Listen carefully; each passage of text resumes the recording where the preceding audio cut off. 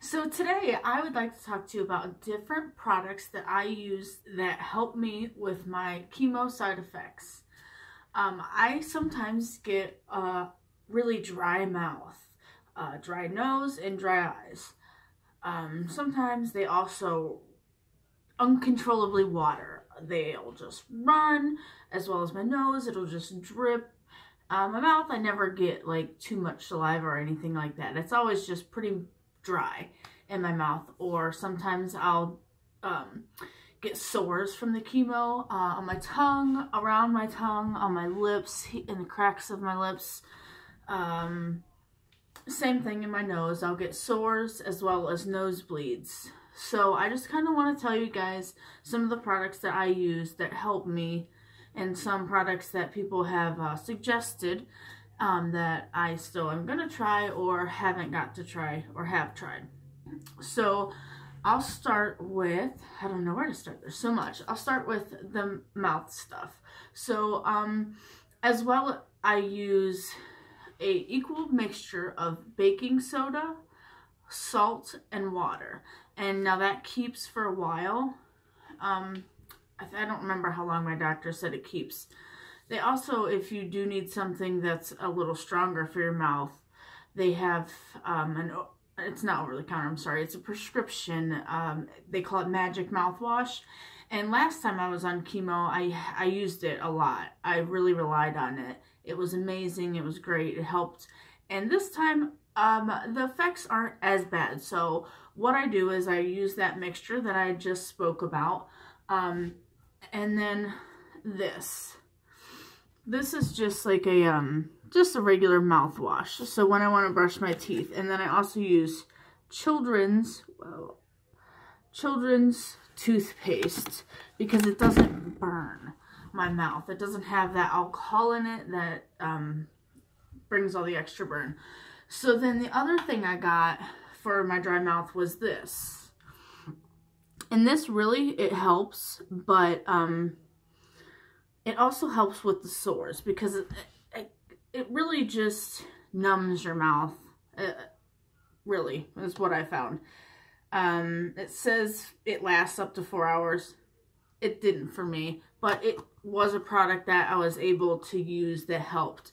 Also, what I do, I know I shouldn't, but lifesavers or any kind of candies that kind of just can keep your mouth wet.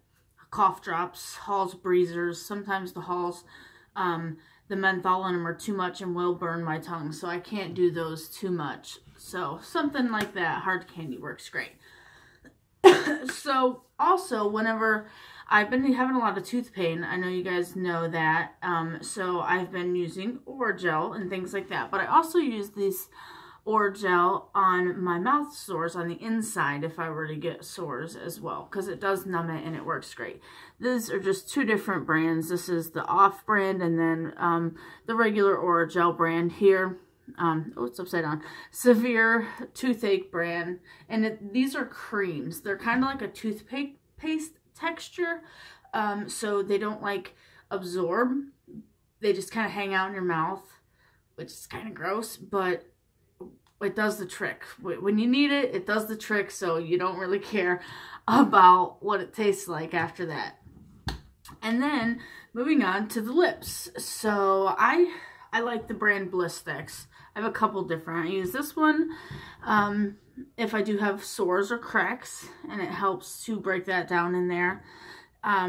This one I try, and then these I just both try to keep and use regularly. And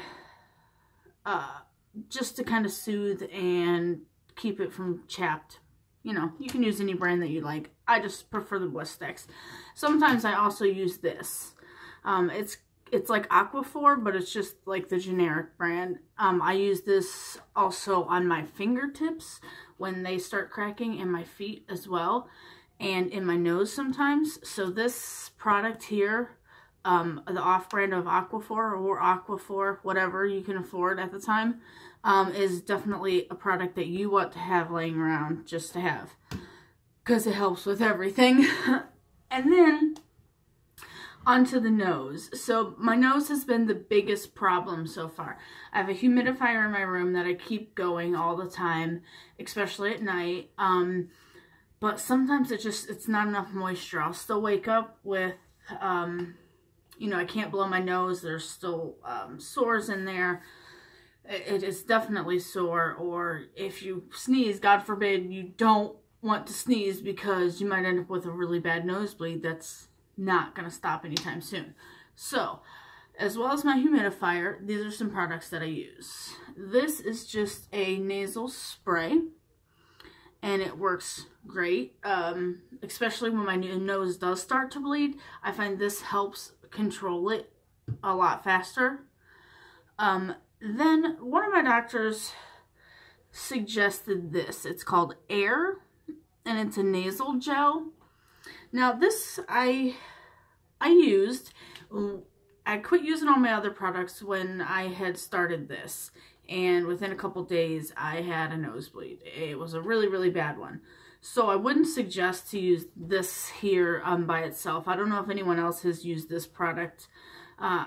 It didn't work that great for me. It kind of, when I put it in my nose, it absorbed, which was great. Like, it absorbed and made it moisturized, but it didn't coat it for like nighttime, you know, nighttime when you're breathing.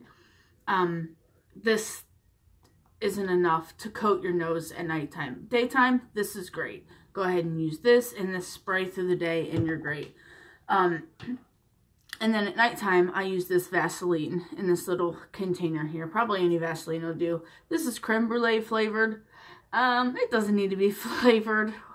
It helps because you're putting it in your nose, so it smells okay. Other than that, yeah, I use it every single night. I keep Q-tips in this next to my bedside in a little crate, and I use it every night before I go to bed.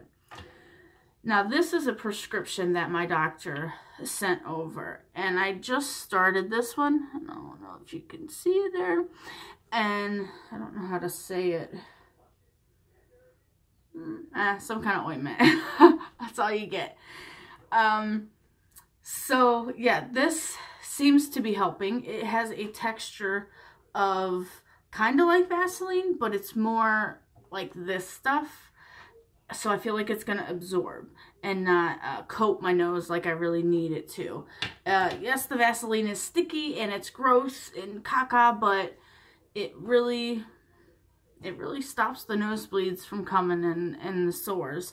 So if there were one product, okay, two products out of all these products that I've showed you, the Vaseline and this Aquaphor generic off-brand would be the two products that I would suggest for hydration of lips, nose, skin, anything like that that you need hydrated quickly. This stuff works great. So I hope you guys enjoyed the video. I know it's very long and I'm sorry about that. I am going to make another video. I probably won't post it today, about deodorant and the brands that I use as well there. So I hope, like I said, you enjoyed this video, and I hope that it helped you or gave you ideas for products to use. Someone suggested using coconut oil today in my nose and things like that, and I haven't got to try that yet, but it is something that I will give a try one day. But sometimes you just kind of stick with what you know, just because you don't want to have all those nosebleeds and stuff. So, yeah. But I hope you guys have a great night and enjoyed the video again. Thanks.